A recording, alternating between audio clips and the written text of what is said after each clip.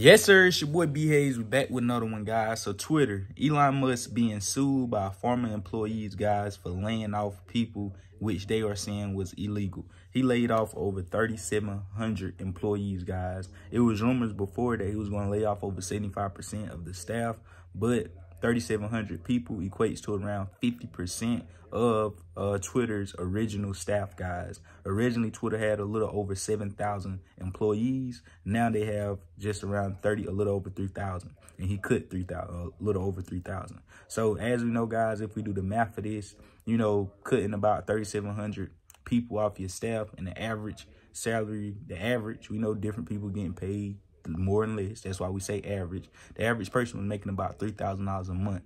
$3,000 a month times 3,700 people, that's roughly $11 million a month. $11 million a month times 12, that's roughly $133 million in a year. So Elon Musk already off rip making $133 million profit in the first year of operating Twitter just by cutting off half of the staff. But we also would bring this number down a bit, more or less around 90 million he would profit, because the other 30 million he's going to have to up the pay of the other 50% employees that's left to take on more work, take on more stress, but also be happy to do it, because now we getting double checks. Our checks is damn near, you know, double what we was usually getting paid.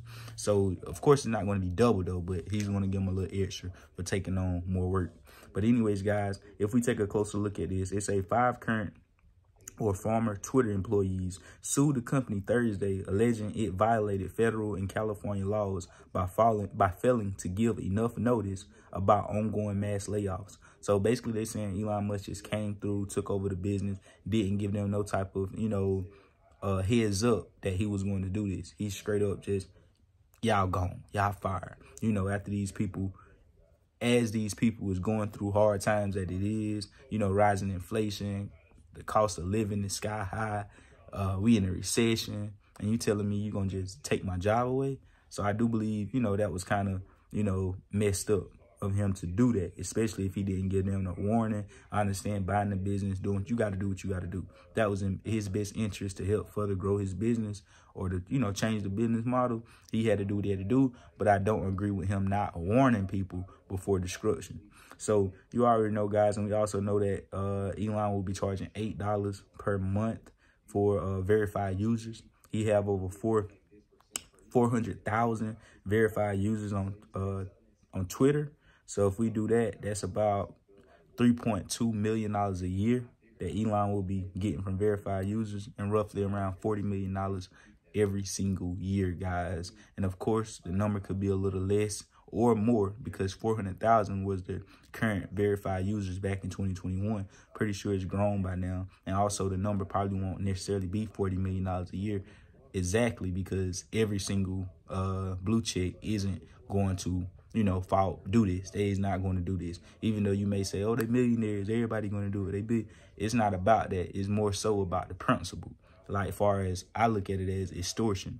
Like, you the only one in the game charging people monthly fees for a blue check. And I know what some of the people in the back gonna say, well, it's to get rid of the bots, something with the bots.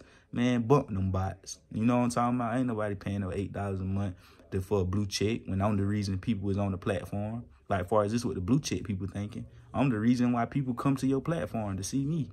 So you should be paying me $8 a month. So that's my take on it. You already know, though, guys. We're going to see how Twitter unfold. It's going to be a lot of free speech and all that going on over there as well. So, and he talking about bringing Vine back. They're trying to get rid of TikTok. There's a lot of stuff going on, guys. So you already know what to do. Follow for more Edgebull on the Instagram at The B Hayes Show. Get in VIP. I love y'all. Out, and God bless you. We go.